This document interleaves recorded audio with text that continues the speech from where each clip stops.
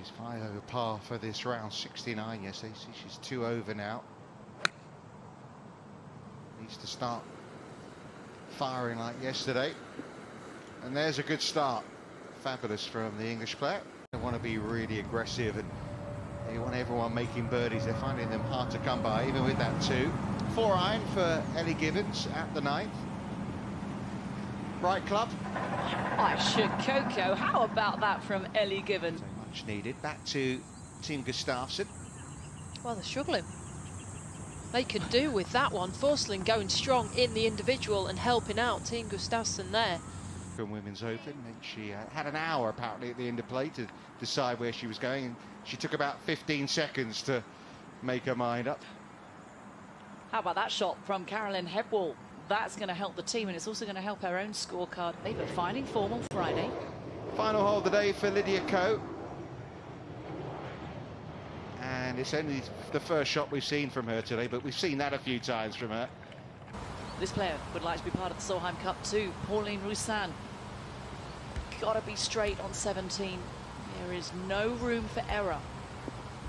Oh, and that was all over it, so good chance for Roussan. Turned over, there's a slope left of the flag. Oh, he's missed it. It's a great shot. Team captain's going to be very happy with you. Front left flag today on 12, 7 on 6 from the left hand side. How about that goal shot? Nearly hold it.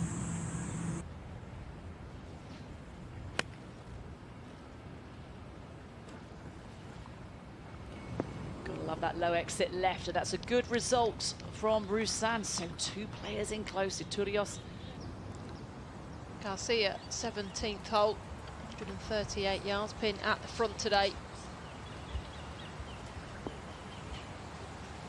Brilliant tee shot.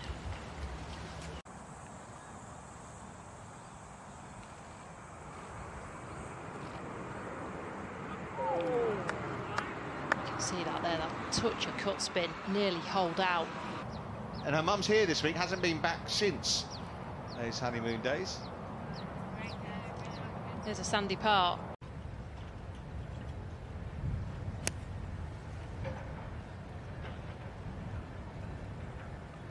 Well, her distance off the tee be an advantage. It is coming in with a medium-sized iron.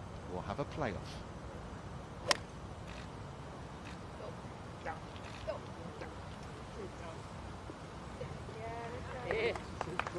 Well, it's a pretty brave one from Christine. You can hear there was a few hearts in mouths.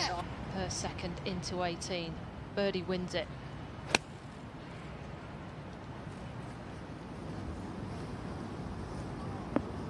An absolute stunner from Gibbons.